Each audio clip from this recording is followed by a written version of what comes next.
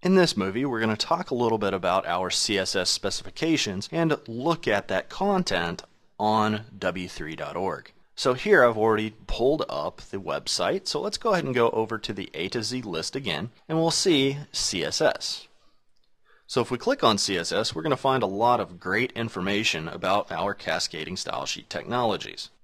If you take a look, we have a nice little definition here for CSS, and it's being defined as a simple mechanism for adding style to web documents.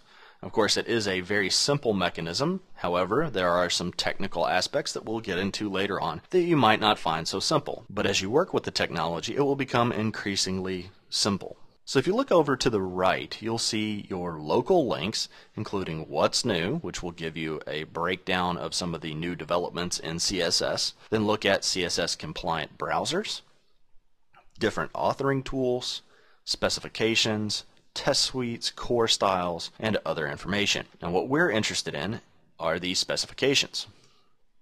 So if you click on specs, you'll end up getting down to this little area where it's talking about the different levels. Now, essentially, what levels are different versions of CSS. Now, each version of CSS builds upon the previous version. So it's not really versions, it's more appropriately referred to as levels.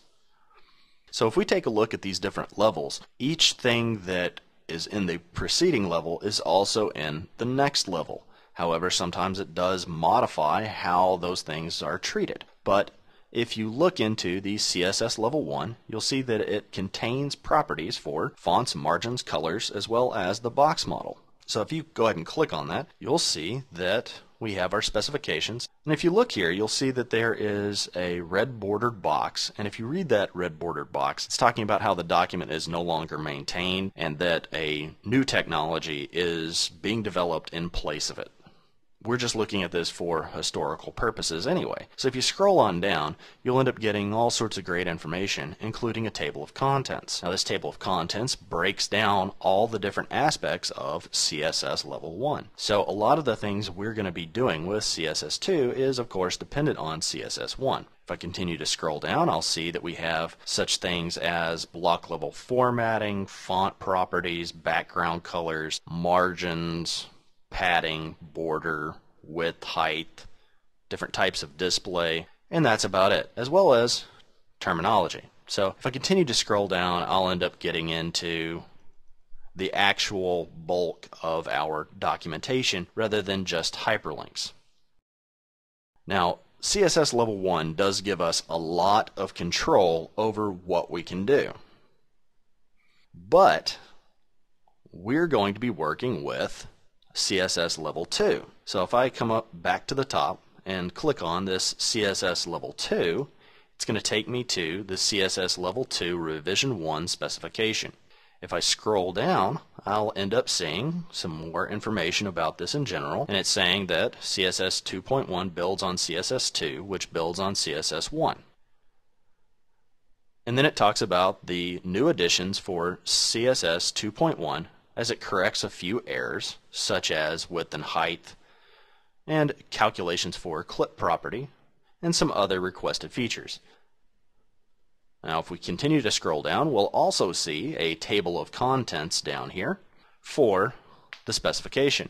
And if you notice, there's the quick table of contents, and it goes through and talks about assigning property values, selectors, media types, box model, different types of effects for our visual formatting and generating content, paged information, colors and background, fonts, text tables, and user interface. Now if you continue to scroll down, you'll get the full table of contents. So here you can see everything there is to see about CSS 2.1. Now, even though the title of this course is CSS 2, we are really dealing with CSS 2.1.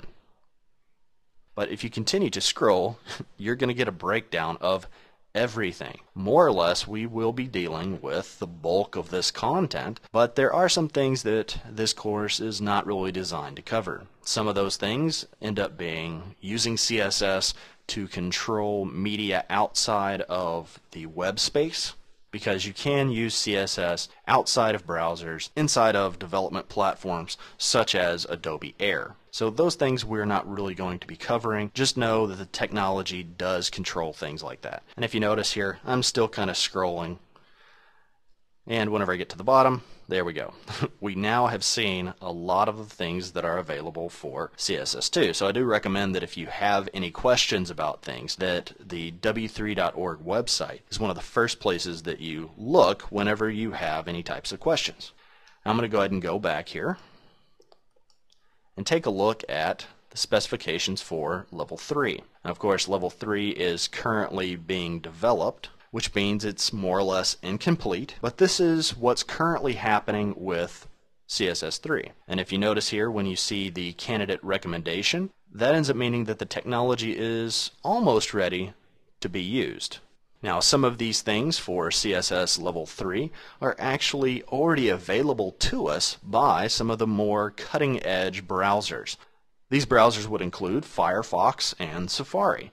These browsers include the properties that are available through CSS3 by adding in a little tag onto the front of that property. Now, we will be covering some of these CSS3 modules in an upcoming movie. I just wanted to go ahead and show you that w3.org does in fact have a lot of great information, not only about what we're working with, but also with what's going to be coming out in the future.